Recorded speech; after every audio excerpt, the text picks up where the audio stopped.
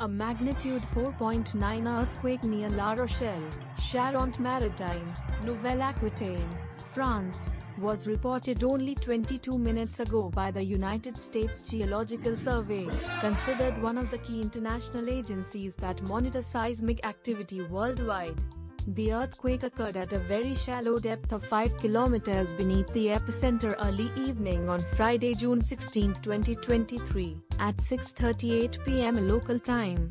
The exact magnitude, epicenter, and depth of the quake might be revised within the next few hours or minutes as seismologists review data and refine their calculations, or as other agencies issue their report.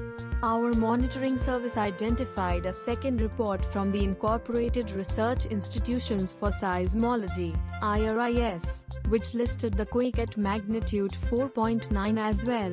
Other agencies reporting the same quake include the German Research Center for Geosciences, GFZ, at magnitude 4.8, France's Réseau National des Surveillance Seismiques, RENAIS, at magnitude 5.9, France's Military Applications Division, Earth and Environmental Science, CA, at magnitude 6.0, and the Citizen Seismograph Network of Raspberry Sheikh at magnitude 4.9.